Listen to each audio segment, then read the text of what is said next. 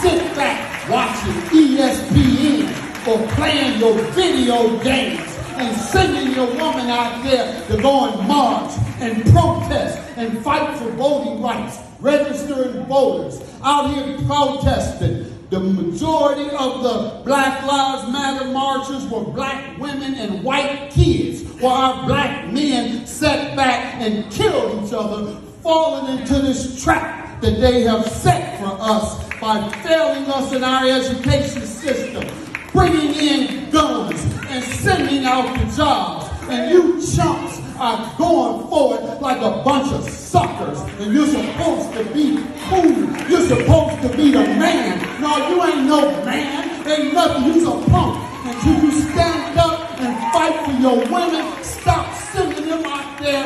Turn the TV off. Go out there with them. Sit down. Stand up. Everything our black sisters need and our families, give it to them.